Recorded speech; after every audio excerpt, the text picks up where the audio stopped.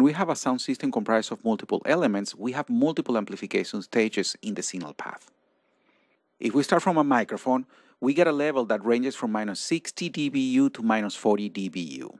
That's about 0.01 to 0.01 volts.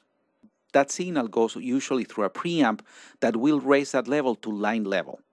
That level is going to be anything between -10 dBu and +10 dBu, 0.25 to 3 volts. That level should remain throughout the system until we get to the last stage, the amplifier that will raise that level to speaker level.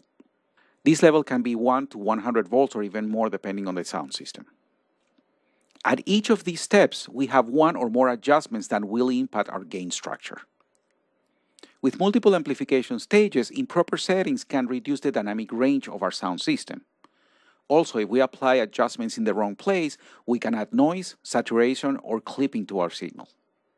For instance, let's suppose that we have a mixer that has a signal-to-noise ratio of 96 dB and a clipping level of +27 dBu. If we draw this on a graph, we can see the range of signals that this mixer can handle. We could do the same thing with the other components in the signal chain. For instance, an equalizer with a signal-to-noise ratio of 110 dB and a clipping level of +21 dBu.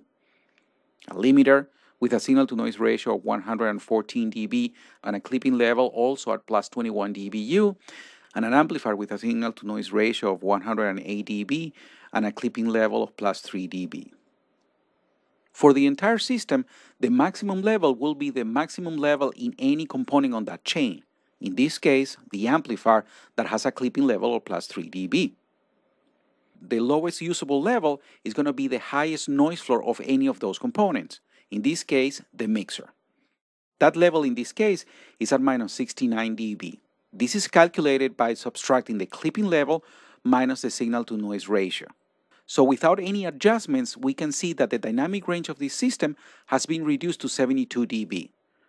This is less than the dynamic range of every single component in that signal chain. Setting up proper gain structure has a very simple goal: maximizing the signal-to-noise ratio and maintaining sufficient headroom for signal peaks. The procedure is very simple. First, we need to use a proper signal for calibration, and then we need to follow the signal path. That means we cannot start at the amplifier. We need to start from the first gain stage. At that point, we need to get the signal to operating level as soon as possible. And then we need to maintain that unity gain throughout our system.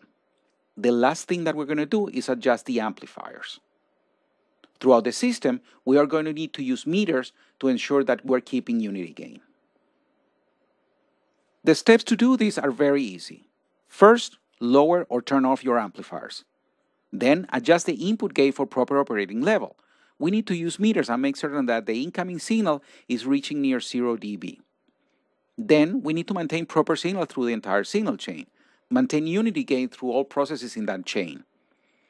We need to compensate when reducing gain, and we need to use meters wherever it's needed. Lastly, we're going to adjust the amplifier attenuators for proper listening level. But why do we adjust amplifiers last? Amplifiers have the smallest headroom in the audio chain, and it's normally 3 dB. The reason is that amplifiers are specified using a 1 kHz sine wave. Sine waves have a crest factor of 3 dB. That means that the peak level is 3 dB above the RMS level. The other thing to keep in mind is that amplifier level controls are not volume controls, they are attenuators. If we start by turning the amplifiers to the maximum, that means no attenuation, two things can happen. The input signal would be too high, forcing us to lower the incoming signal and feeding more noise into the amplifier, or signals running at 0 dB RMS will cause saturation at the amplifier, as the amplifier cannot handle signals that are 3 dB above that 0 dBu. When we're setting our gain structure, we can start by adjusting the input gain for proper operating level. The best way to do this is using peak meters at the input. Then we adjust the gain until the peak indicator starts to flash. This usually happens 3 or 6 dB before actual clipping, that is depending on the system specifications.